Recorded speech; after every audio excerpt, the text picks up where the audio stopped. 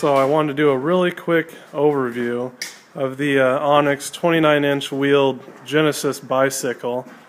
It came out pretty good. There was a few challenges with it. It had a 1-inch handlebar tube, so I had to use a tube from a different bicycle.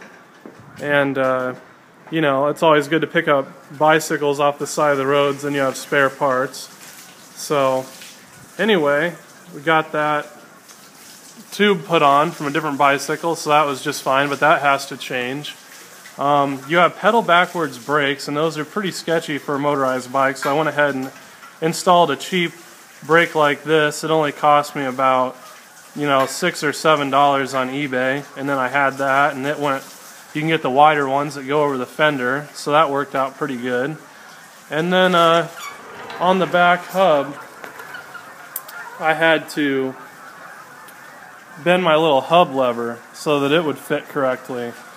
But pretty much other than that, you know, the chain clears the fender. It'll bump it once in a while, but not too bad. So pretty much I didn't have any problems.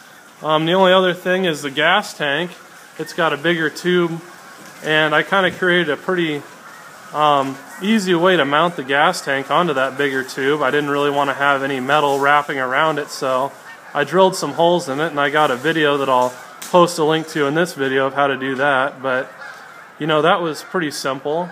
But really everything else on the bicycle, everything fit in real nicely, and it's a nice big bike and it rides pretty good.